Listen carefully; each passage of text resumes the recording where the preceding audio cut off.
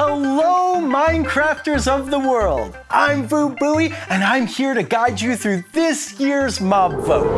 Who are these mobs that are vying for your precious vote? Let's review your choices.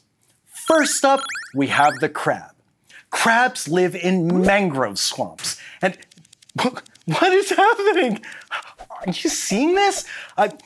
The claw is very handy for players who like building because they allow players to place blocks further away. What is even going on here? Just keep going. Okay. Tiny Vu. So next we have the armadillo. Armadillos live in warm places, like the savanna biome. The armadillo drops scute, which can be used to craft armor for your wolf. These will give your favorite four-legged friend some extra defense against hostile mobs. And finally, we have the penguin.